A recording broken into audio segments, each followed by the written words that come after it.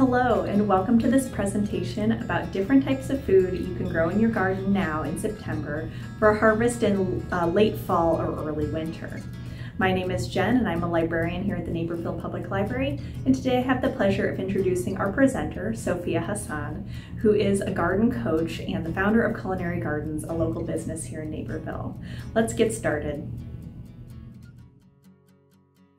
Hi there, my name is Sophia Hasan. I am the owner of Culinary Gardens here in Naperville, and I'm going to be doing a video about what you guys can plant in September. A lot of people think that once the summer is over and your tomatoes and cucumbers have been harvested, you can close up your garden and pretty much you're done until spring. So I'm going to show you what you can plant in September. This is called the cool season. That basically will last until we get like a frost. So the cool season starts basically when the summer temperatures start winding down and you feel some of those cooler days in fall. And it goes all the way up until when winter starts. So some things will survive with a little cover through the winter, and some things you will be harvesting before the frost date. So I'm going to go over the different categories of seeds that you can plant in your fall garden, and I will go into a little bit of detail about each one. So first I'm going to talk about peas. A lot of us plant peas in the spring, but we don't know or don't realize that we can also plant them in the fall when the temperatures are starting to come down. So here I'm showing you some Amish snap peas, and here I have some sugar pod peas, some pinot peas. So typically what I do is I take the seeds and I soak them for like maybe 8 hours or overnight. Don't soak them too long because the seeds will literally drown. So that just helps open up the seed casing a little bit so that when you plant them, they will germinate faster. So when you plant these, I would space these out, maybe, a few inches, and I would make sure there's some sort of support behind them. If you have a trellis or some bamboo sticks, whatever you have is fine. And just make sure that they have some support, and as they start to grow, just trellis them. Just tie them loosely. You can just use twine, buy a roll of twine, which is inexpensive, and then just attach them as they grow.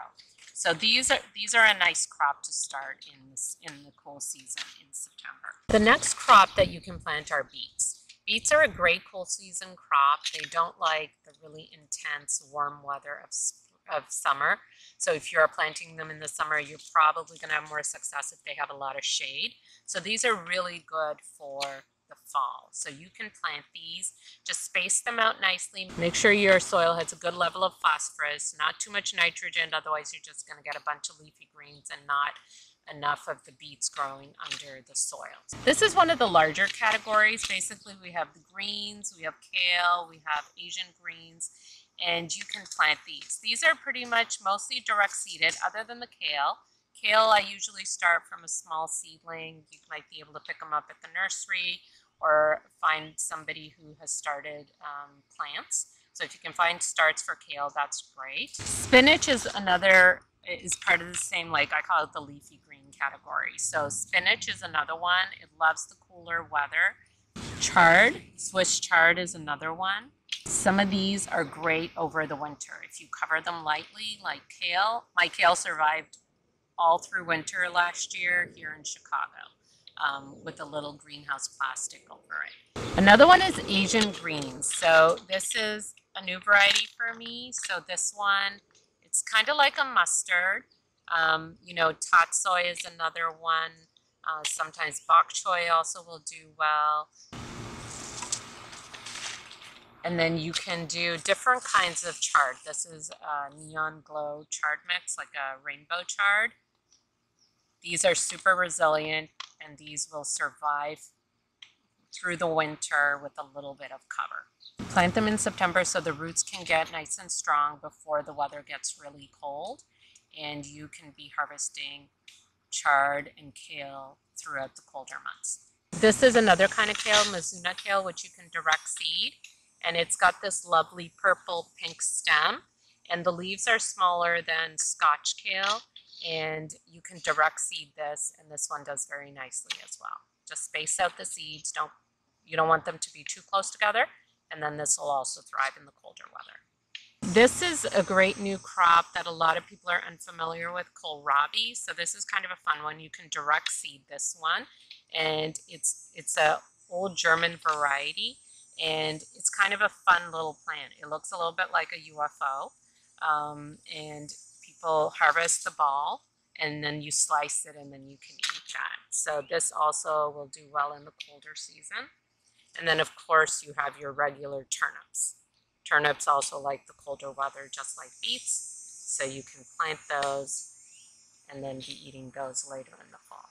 This is another popular category, is carrots. People don't realize that you can plant carrots in the fall, and within like 60 to 65 days, you can have some carrots.